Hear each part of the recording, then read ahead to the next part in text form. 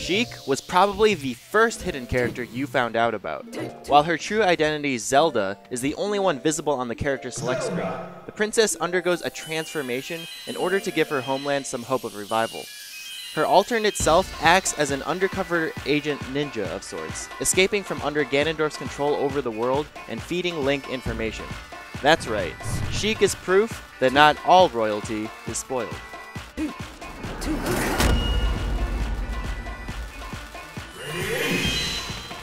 Most people believe that Nintendo designed Sheik to be a damage dealer and have the player finish off her opponents by transforming back into Zelda, as Zelda's KO moves are much more powerful in comparison.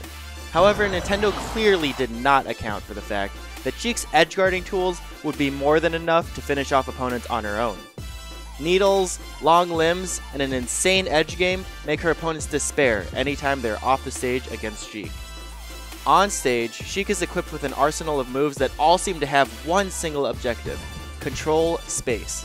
Her forward tilt, aerial attacks, and needles are perfect for walling out other characters, controlling a zone with tiny openings that only the absolute best players are able to exploit.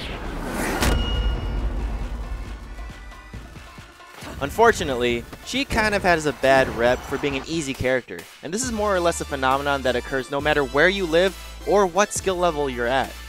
While we could delve into the whys and hows and make a whole argument out of it, all I'll say for this video is that all characters require an immense amount of skill if you want to actually be good at this game.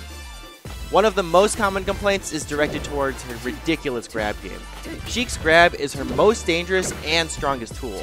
All of her combos can start from down throw, which pops up floaty characters to easy to hit heights and starts a tech chase situation on fast fallers. She's also considered a low tier slayer because her down throw combos into itself on many of the weaker characters, also known as a chain grab. The haters will always talk about her auto combos are scripted and free, but in actuality her combo game is really one giant mind game. Escaping her combos is easy, simply DI away from her at all times. However, at any given time she could down smash or forward air to send you at an awful angle off stage. If you want to survive those moves, you'll have to DI up and towards her, which then again sets up the rest of her moves. Therefore, comboing with Sheik is all about finding ways to trick your opponent into DIing the wrong direction every step of the way. As simple as she may sound, she's actually super quick and can use needle cancels and platform movement to do some really stylish things. Sheik especially does crazy edge guards off stage. Sheik is generally considered to be just under the top level of the tier list, as most professional players place her anywhere between number 4 and number 6. Despite the fact that she can do well against any character, there's a surprising amount of contention for what matchups she's actually favored or unfavored in. Fox and Falco, of course, are tough matchups for anyone across the board, but the Ice Climbers have historically given Sheik a tough time. Her grab game gets nullified because if she grabs one of them, the other can simply knock her away, and she gets chain grabbed by them, which is one of the easiest setups for a wobble. Jigglypuff is another tricky matchup, because again, she can punish any grab attempt from Sheik by crouching under it, and Puff gets away from combos easily. Although most of the top tier characters destroy pretty much all of the low tier ones, Sheik is especially notorious for abusing her strengths, as they're not able to get past her zoning as effectively as the higher tier characters can. Sheik's aerials hit hard, but with good DI, most characters can easily live past 100%. At lower percents, many of her moves can easily be crouch cancelled as well. Sheik's moves come out quickly and have low end lag. She's also very fast on the ground. Sheik's limbs have far reach, both on the ground and in the air. While sometimes her move can be stuffed, in general if she gets her moves out in time, they will hit. Her needles can also be used to extend her reach as well. Sheik's recovery is extremely linear and predictable. While she does have some tricks to allow her to get back to the stage safely, a solid opponent can deal with her limited options almost every time. Sheik does have some weight, and with strong DI can survive up to very high percents.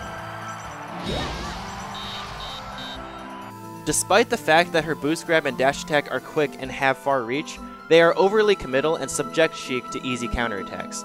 While her aerials are quick and have great hitboxes, she does slow herself down considerably once taking to the air. Sheik's defensive game is where she really shines. All of her moves are immensely powerful zoning tools, both able to cover tons of options with high priority and get her combo started. On top of all this, she has the best shield in the game, able to keep her safe for long periods of time and allowing her to take advantage of her excellent out-of-shield options. Sheik is your main if you enjoy predicting and counterattacking as opposed to rushing enemies down. You want a fast character that still has good range. You can shrug off the salty hate that many Sheik players normally receive. You like to abuse certain moves or tactics. Or if you want to save the world from the shadows.